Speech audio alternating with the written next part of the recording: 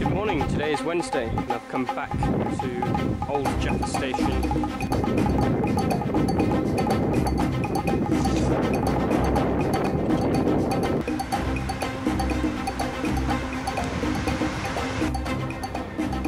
So here I am at Jaffa Gate, the entrance to the old city.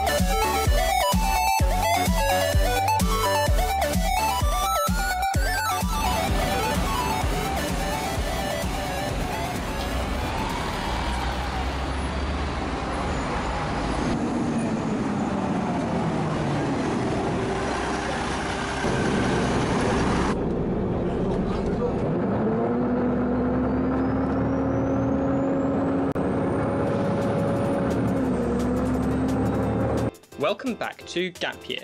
In January 2020, I travelled with my mum to Israel, where the Menorah Choir were doing a tour. I spent some time in Tel Aviv before travelling to Jerusalem and then up the coast towards Haifa and beyond. In part 2, I'll visit the city of Haifa. I'll then continue up the coast to the old city of Akko, or Acre, the city steeped in history, including the Crusades. I'll then visit the grottos of Rosh Hanikra on the border with Lebanon, where my dad spent a year on a kibbutz, where you can find a cable car and a disused railway. I'll then head inland for a few days to stay with some relatives before returning once again to Herzliya and Tel Aviv.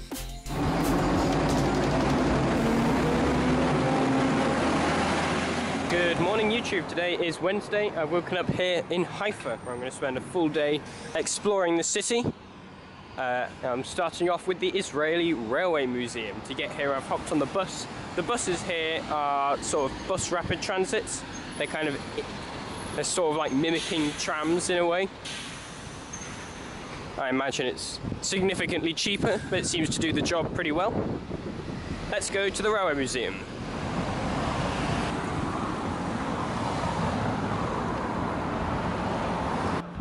So here I am in the Israeli Railway Museum, which also seems to be just over the fence from a depot. Although this train is still a train that's in service in Israel in general. I don't know why this particular unit's here. It's a Danish train, an IC3 unit. I was on one of these just a few days ago.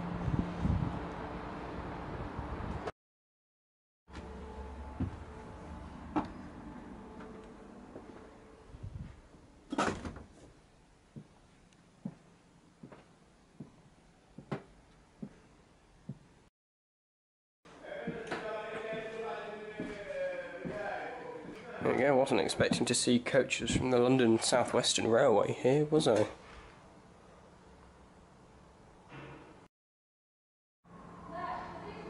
And this train on the left is a British Rail Mark II carriage.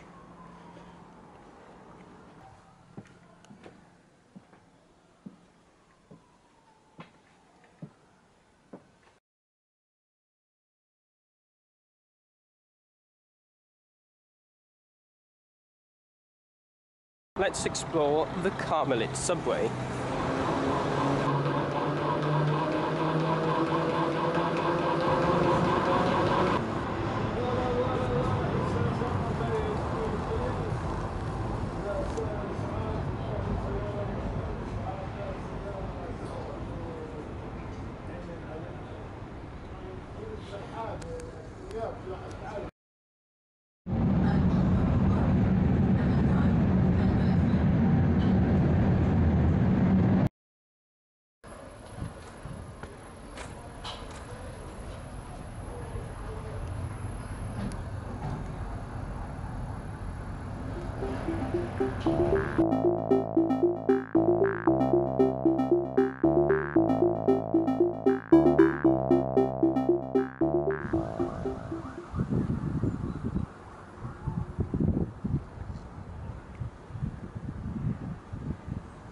So after a spot of brunch, some fried bread or something like that, up at the top end of the Carmelit subway, now walking down the street to go find the Ba'arit Gardens. Should be just down here. Meanwhile, I have a fantastic view over the city of Haifa. We really are quite far up. It's quite a steep funicular line, that.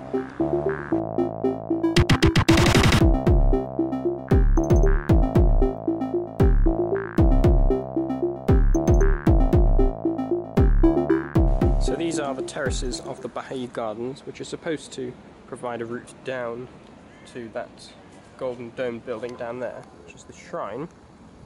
But for some reason this gate here is locked and you can't get through. So you can come down here and see it, but then you've got to go back up and round to get to the bottom, which is annoying.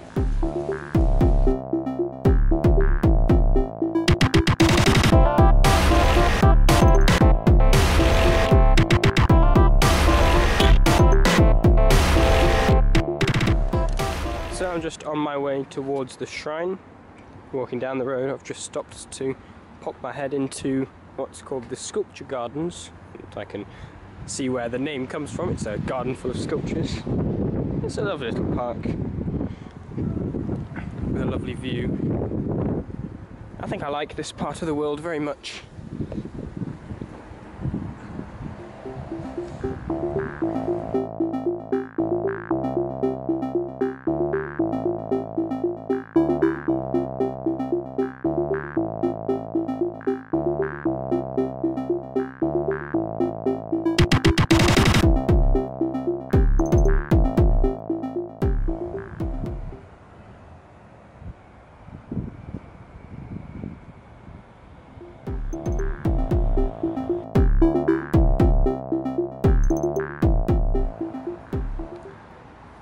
So after much searching, I found the lower gardens, which are equally spectacular and worth visiting. And from here you can go inside the shrine, the golden domed building, but only before 12. So missed it by about half an hour, which is a shame, but never mind. Let's go to the cable car.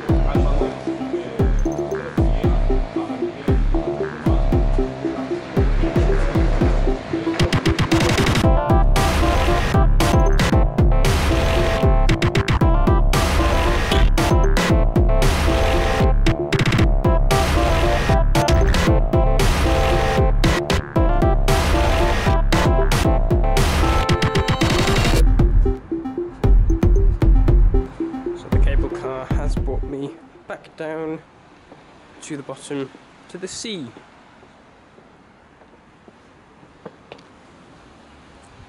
You step off the cable car and you get your toes wet.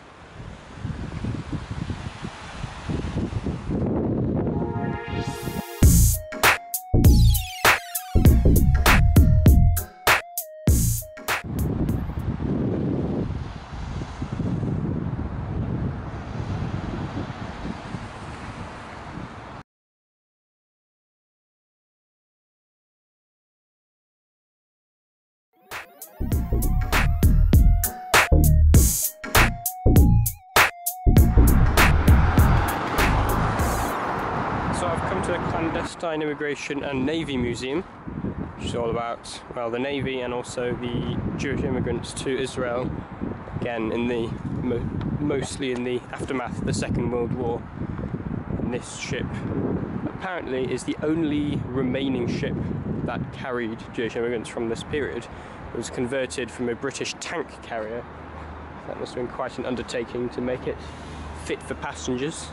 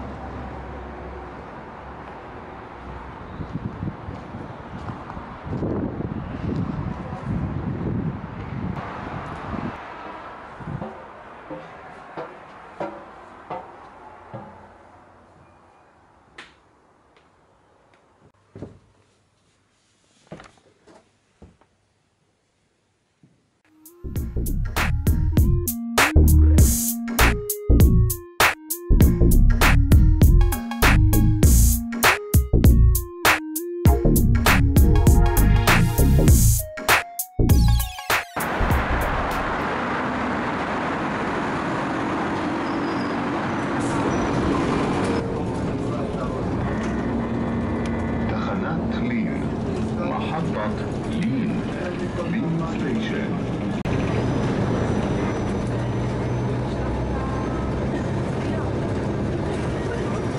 התחנה הבאה, הכרמלית. المحطة القادمة الكرملית. Next station, كرملית.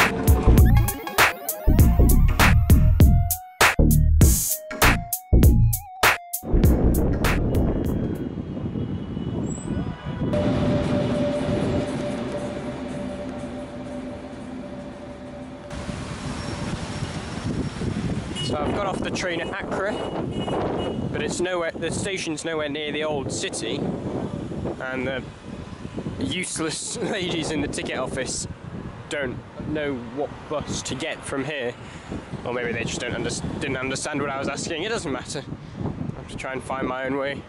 There's a bus stop over there. With a bit of luck, they'll have a map. So I did what my dad would probably do in this situation and just hop on a random bus and hope for the best. And it worked. So here I am, slightly closer to the old city of Akko. Well, it took me a while, but I finally seem to have found the old city walls of Akko, or possibly this looks more like it was a moat at one point.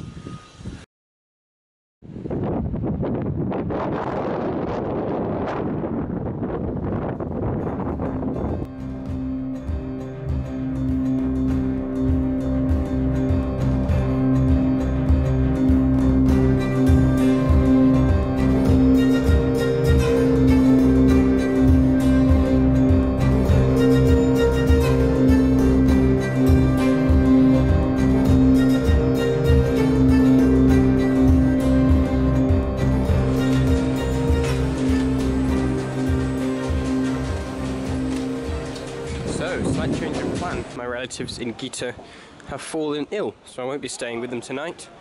And there's plenty of stuff to see and do here in Akko, so I decided to spend a night here and do Rosh Hanikra tomorrow instead, so that gives me all afternoon to explore the city, which is good, because as I said, there's loads to do. Let's start with the fortress.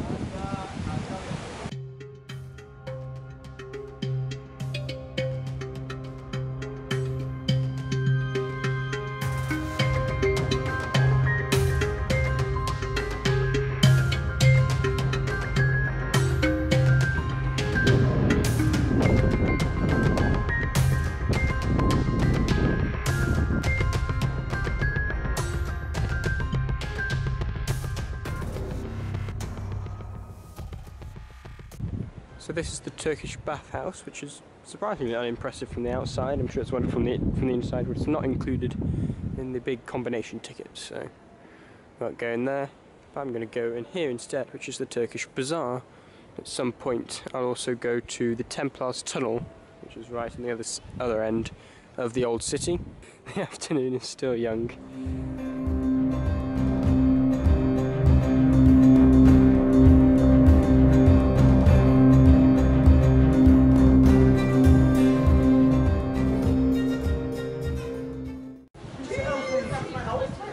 So I've come now to the Templar tunnel, which is just down here. Wasn't quite sure what I was getting myself into. Beware, low ceiling. You don't say. Alright, don't come here if you're claustrophobic, because that is a small tunnel. Maybe easier to crawl.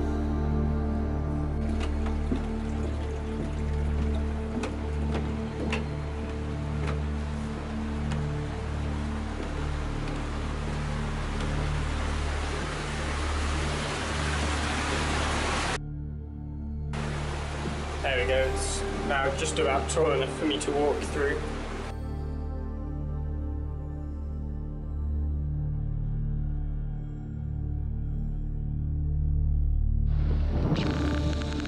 So here I am at the other end of the Templars tunnel. And again, I find myself by the sea. And there's the lighthouse. It would be a lovely day to just wander around along the sea, but it's not, because the weather is cold and windy. I think I'll go back down and through the Templars tunnel now, just because I've paid the ticket, so I might as well walk both ways.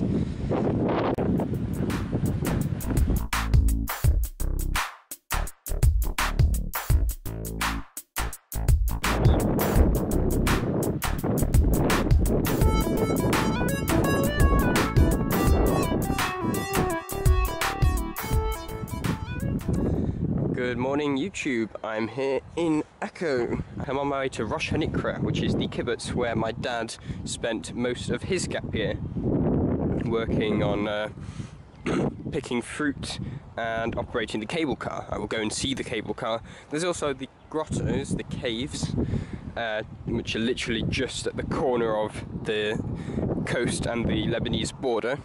And you can also go and see where the tracks of the railway line used to continue north from Nahariya into Lebanon, and they pass through Rosh Hanikra. You can go and see the border with Lebanon from the old train tracks, which should be very interesting. But obviously, because the train is no longer operating, you have to get there by bus.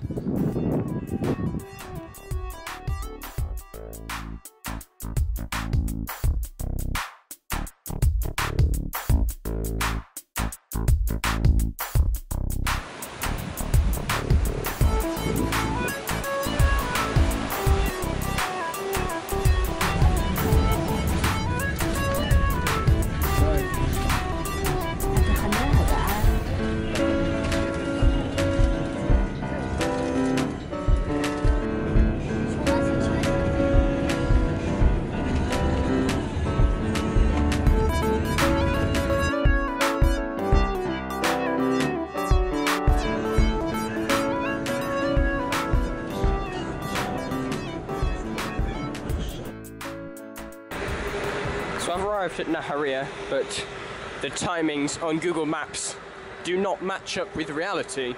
So the supposed 12:05 to Rosh Hanikra, either it's not correct, or if it is correct, I've missed it. So I need to figure out what to do next.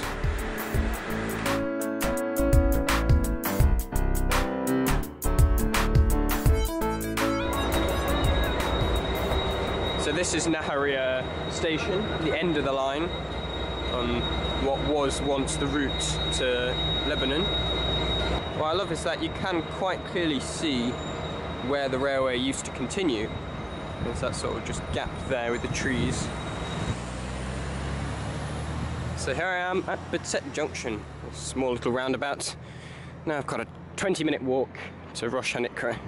We are now very, very close to it. In fact, I can see, and they've got a proper border fence. You can see it on the top of that hill, the border with Lebanon. You can also see lots of hints of the Israeli military, even more than usual, which is saying something. And these, I think, are bananas. There's always the fantastic story about the bananas, which we've heard a million times, that my dad was mainly picking pomelos, but when the bananas needed picking, everybody picked the bananas. And there was once an occasion where he chopped down a banana plant only to find a tarantula hiding inside the stalks, because they seemed to like it there. And so everybody had to go and kill it with a machete while he ran in the opposite direction. I'm hoping I won't encounter any tarantulas today.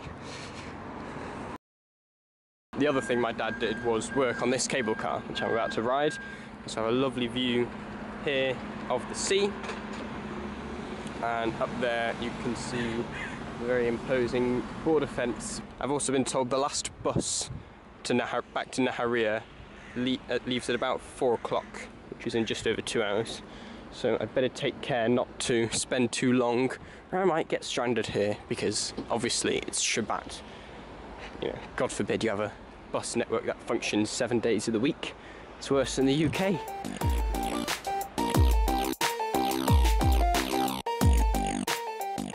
To the cable car.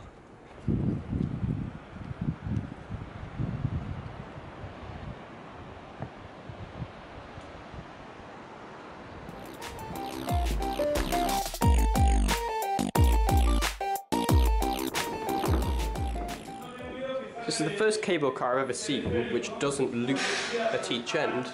The string loops, but the cable cars do not. It sort of sits here in a bay. I'm guessing it works like a funicular. One goes up, the other one goes down, and then they swap directions.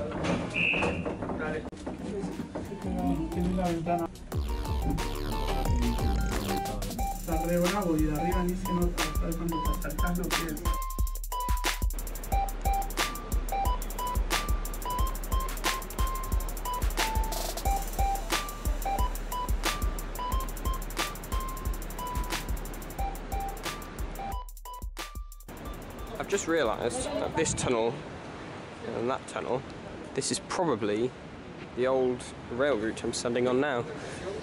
Definitely going to go take a look at that. But first I'm going to take a look at the grottos, which, unlike these tunnels, are not man-made, I assume.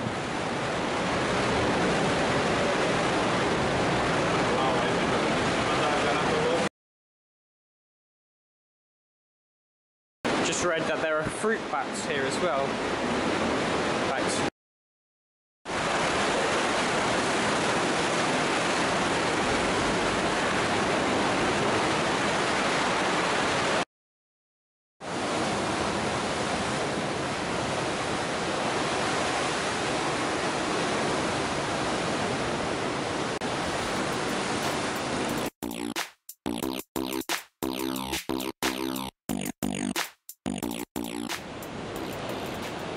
Takes me back to A-level geography, this, and GCSE geography and Year 9 geography, where over and over again we learned the features of the coastline, the arch, the cave, the stacks and the stumps.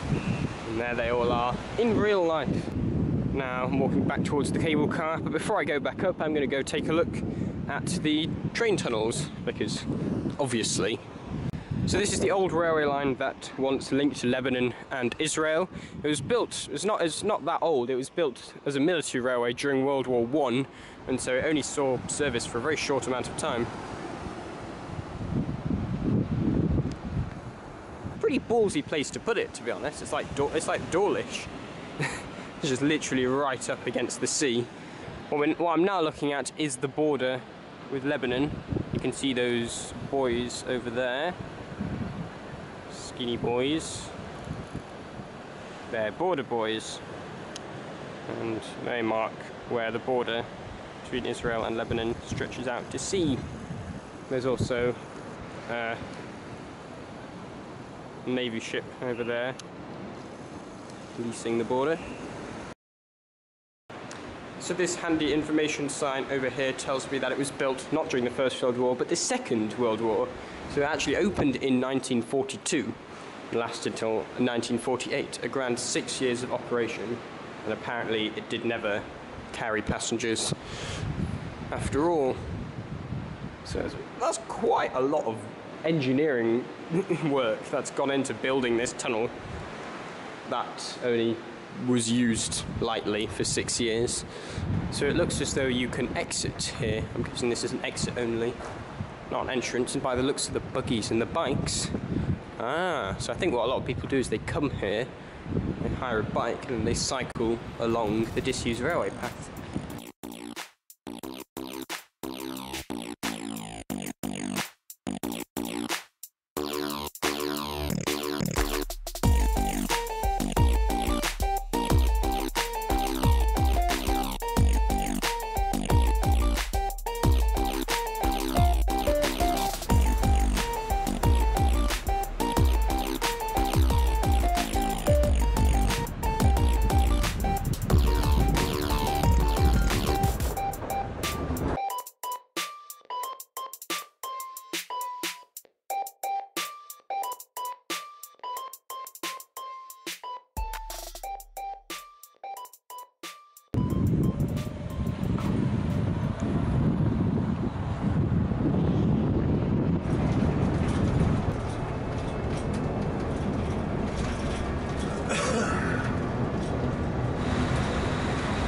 So here I am back at the bus station at Nahariya for the last bus to a small little kibbutz a few kilometers away. Has long since gone, since Shabbat is coming in, so I'm getting picked up from here instead. It's been a fun day.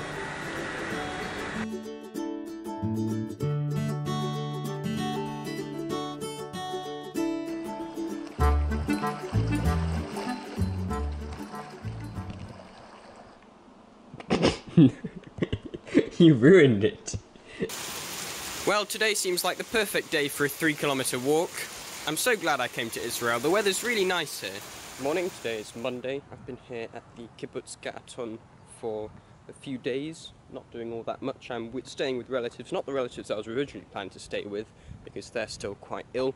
They're in a different kibbutz nearby, so these are different relatives. So really for the last 2 days I've been sort of lying around and doing nothing, but today I'm walking a few kilometres along the main road to go and see a neighbouring kibbutz which has an old fortress. So here it is, the Yehiam fortress. Let's have a look around.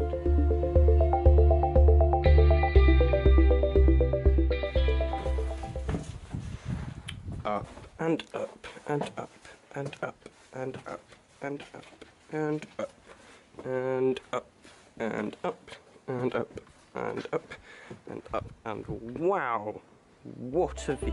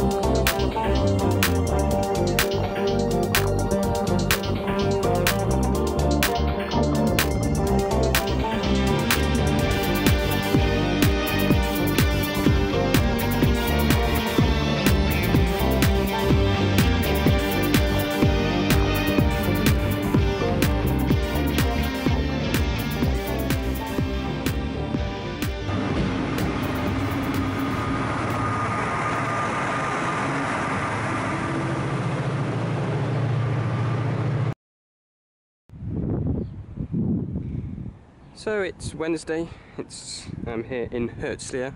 I don't think I'm going to go into Tel Aviv today. I've just decided to use the rest of my day. Since it is suddenly sunny after days of endless rain, the sun has come out. I'm just going to walk down the beach towards Herzliya harbour. I don't think I've been to the harbour before. I know this beach, at least from the last time I came here, which was a good 10 years ago, but it definitely brings back memories of walking down to the beach. Back when it was warm enough to actually swim in it. I'm not going to be doing that today.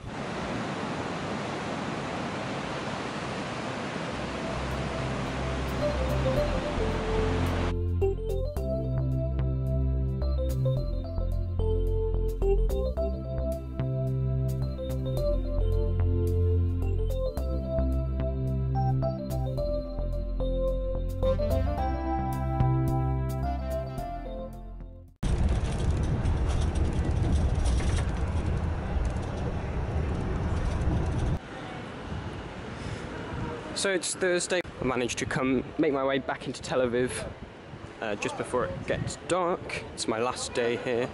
my last evening, so I'm going to try and make the most of it and go find the markets.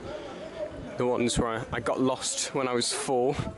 Try not to get lost again, although I can't get separated from my parents this time because they're not with me. And then I might just go get a drink somewhere.